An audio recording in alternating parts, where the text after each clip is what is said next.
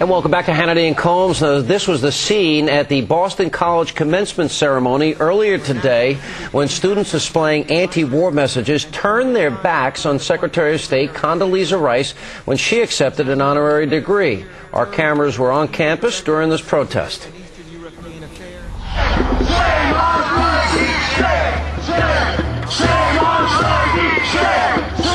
Having Condoleezza Rice here just misrepresents everything that we've been taught here at Boston College.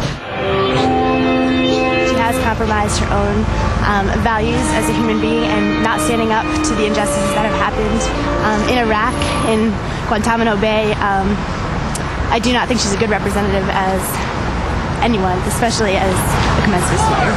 Based on lies, every 10 minutes somebody dies. In this war, based on lies, every 10 minutes somebody dies. She's a warmonger and a liar and unrepentant, and she's, we should be giving her a subpoena today for war crimes and crimes against humanity, not an honorary degree. She's going to be celebrated for being a cultured, sophisticated, musically talented, enlightened individual, and she's just as responsible for lying and in terms of laying out the architecture for the war.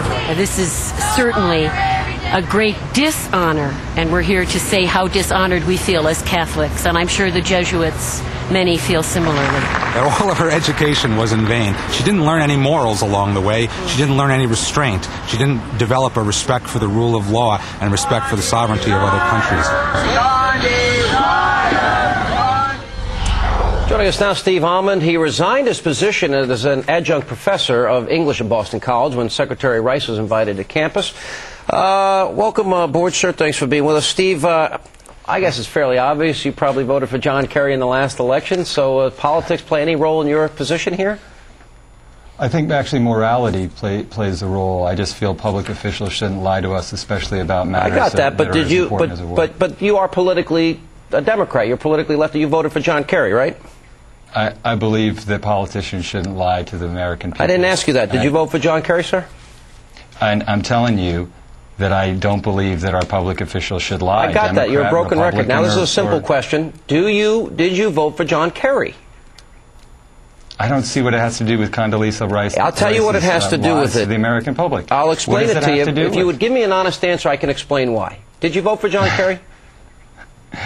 What is it that you want to say to me? You're going to try to establish that I'm a lefty or a Democrat? No, I believe that public officials shouldn't lie. I already know you voted for John Kerry, but you won't admit it. But you don't have to. I'll tell you why. Because John Kerry, in the lead up to this very war, in your letter where you say, in an effort to build the case for war, then National Security Advisor Rice repeatedly asserted that Iraq was pursuing a nuclear program.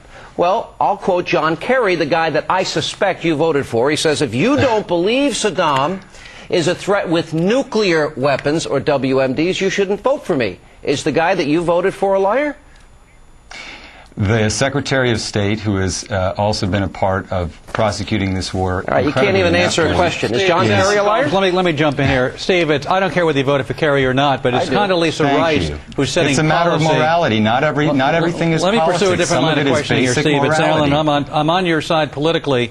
But I think there might be better ways to protest. Why quit your job? Why not turn your back or speak or hold a protest rally or hold an alternate ceremony to put forth your point of view? Why not do it that way? Well, there are plenty of ways to. For me, it was an act of conscience. I didn't want to collect a paycheck. It would be as if you worked at a TV station, for instance, and you were a strong advocate for women's rights, and one of your colleagues, a powerful colleague, sexually harassed his employees, and you didn't want to stand for that. You didn't feel the TV station had done enough to punish him, and you might, as a matter of conscience, resign because of that. I might use my platform to speak out, or I might do things behind the scenes to speak out that have nothing to do with what I would do publicly.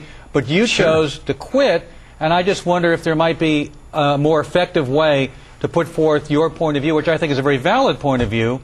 Whether you're left or right, it's not relevant, but there might be better ways to get that point across.